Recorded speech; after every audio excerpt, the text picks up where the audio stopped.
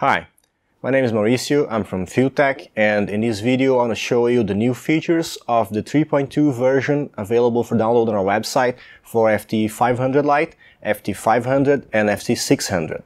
The real-time features on the 3.2 version were all redesigned and giving you more control over your screen, plus a real-time chart was added right here on the right, and you can monitor in real time up to 4 channels of your ECU.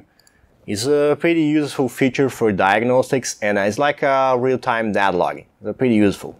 Another new feature of the 3.2 version is the RPM activated output. In this feature you can program an RPM above which you can activate an output. And people usually use this feature to power a relay that controls the hot wire for coils, injectors, or maybe a CDI, a capacitive discharge ignition, powered stage. Another very important feature added on this version is, especially for drag racers, is the brake line lock control. With this feature, you can control your line lock solenoid, and by adding a solid state relay and a brake pressure sensor to your brake line, it allows you to program a pulse width modulation control and a target brake line pressure. We know that every tenth of a second matters, so this feature will help you launching always with the same brake pressure. The wastegate boost controller had a big improvement in this version, especially for street users. It is what we call with the pre-launch target. It allows you to have a boost, a closed loop boost, even when you're not in a two-step or a validated launch. So when you're cruising with your boosted car, you can still have a closed loop control on your wastegate pressure. Now in this screen, you have access to edit all the features related to passwords. So I'm going to type a new password here, and in this screen here, I have all the features that are locked here, and if I want to have a feature accessible without the password, so I don't want to block the feature, I just left click on it, and you'll see that it turned green. So these features are always accessible to the user, even when it doesn't have the password. So you can do this by entire menus or by specific features, just like that.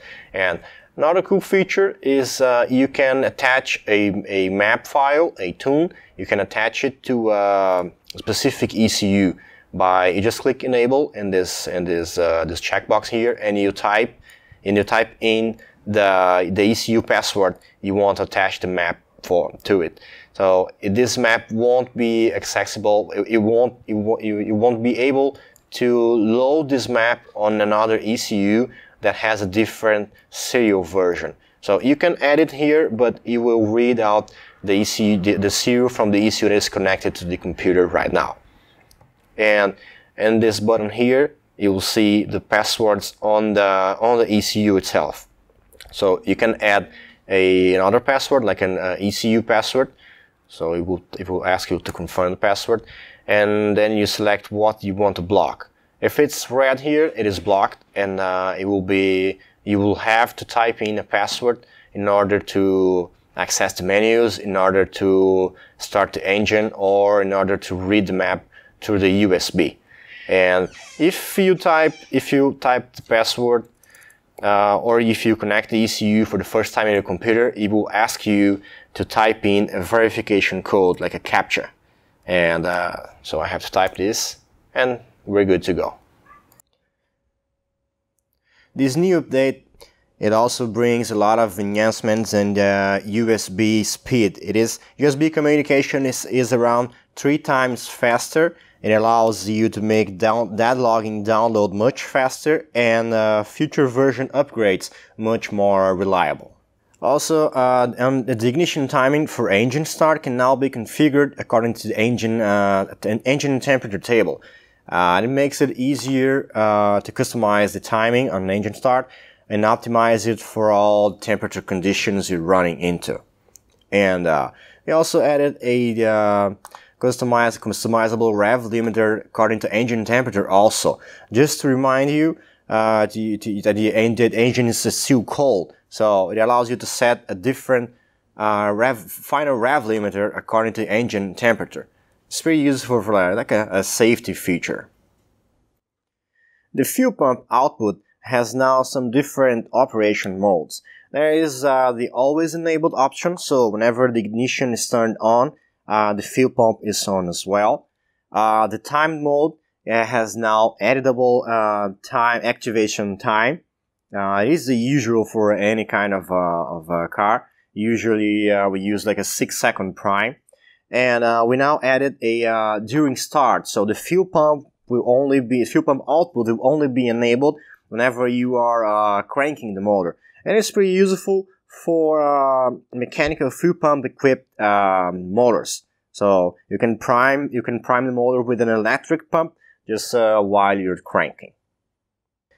The camshaft speed sensor can now be used only for engine synchronization, and after 10 correct revolutions are detected, it is no longer necessary to maintain the camshaft signal for engine operation. So in case your camshaft sensor fails in the middle of the pass, the engine will not misfire, or you'll not lose the pass. This is valid until the engine is shut off. When you turn the engine on again, the CamSync sensor will be needed for 10 more revolutions in order to synchronize it with the ECU. So this simplifies the ECU operation and takes the camshaft sensor off the equation when an RPM signal problem arises.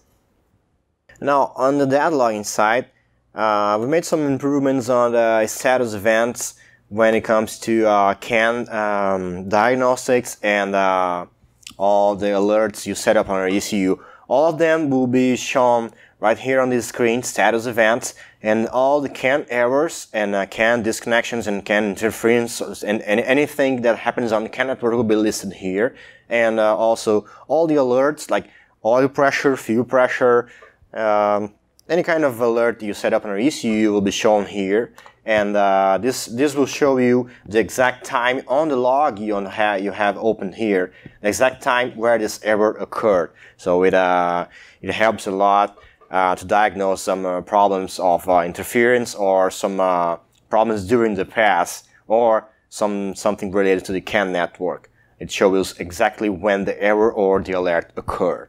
And these were some of the new features of the 3.2 version. If you have any further question, just contact our tech support. Thank you guys.